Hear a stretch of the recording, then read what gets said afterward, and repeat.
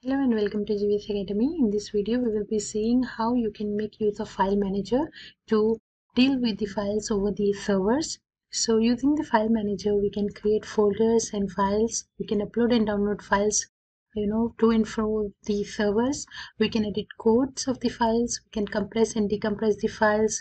We can move the files to trash and again restore them, or we can just move or change the path of the files or delete it completely. So all these things we can do using the file manager under cPanel. So let's practically see how we can do so. Okay, so this is my domain name, or say this is my website, and I want to manage its files. So I need to log into the cPanel. Enter. Over here you can search for file manager. Okay, see, the interface might differ, but still you can search for this file manager option, or directly use the search bar and type file manager and you can get that option. Okay, so just open that.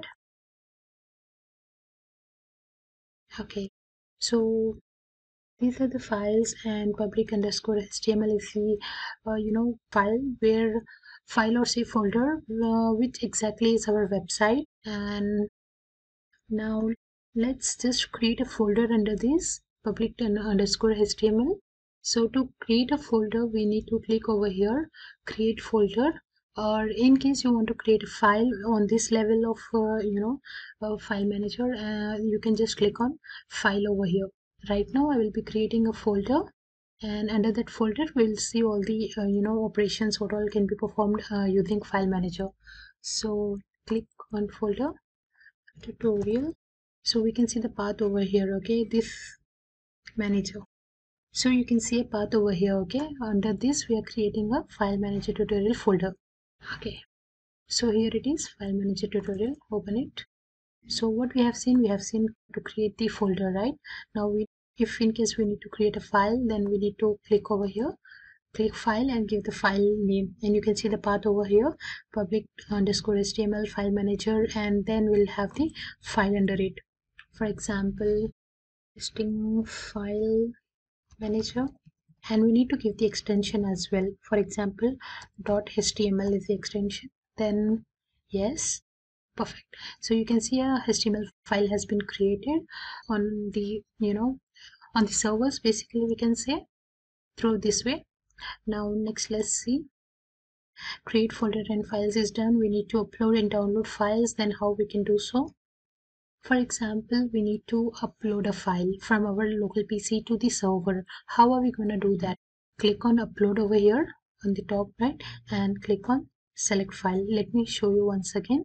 Click on upload over here on the top. Okay, and then select the file which you want to upload.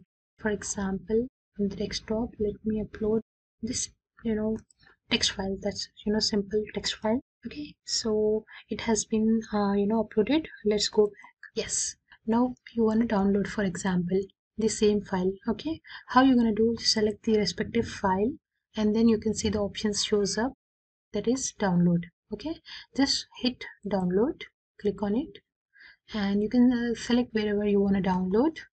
Let me just download over here and save. See, .html file is successfully downloaded. Similarly, you can download any file from your file manager. Now let's see, edit codes and text online. So for example, this is the file and I want to edit its code. Okay, how am I going to do that? Just click on it, right click. Okay, you can see the edit and HTML edit option. So it's a HTML file, so I'm just going to click on HTML edit and click yes. And as you know, we have just created the dummy file, so we don't have any code over here. So usually there's going to be all the code, I can just say. For example, it's all doc type, and let me else now let's just upload a file which has some code. Okay, and then we'll try editing that. So you can see there's a file and we'll edit it right now. HTML edit, yes, edit, click on source, yes. So you can see there's a code over here. right? And you want to edit anything over here, then you just make the changes, whatever changes you want to make. Okay, for example, let me just try, so just simply dump it. Okay, once it is done, once the change is done, don't forget to click on save. Okay, you need to click on save, then the changes will be saved successfully. So it is done. You can see how we can edit the codes and text online, and then we need to compress and decompress the files. Let's see. So for example, this is the file and I want to compress it to for example zip it. Okay, we just need to click on compress, and for example the compression type is zip, and click on compress files. You can see it is successfully compressed, the HTML file. Okay, and similarly if you want to decompress any file, okay, this is a zipped file and you want to decompress, click extract and extract over here. Yes, perfect, close. So you can see successfully we have extracted this file, or say decompressed the file. So now let's see how to trash and restore the files. So for example, this is the file. I'm going to move to the trash. Click on it and you will get a delete option. Click on delete option.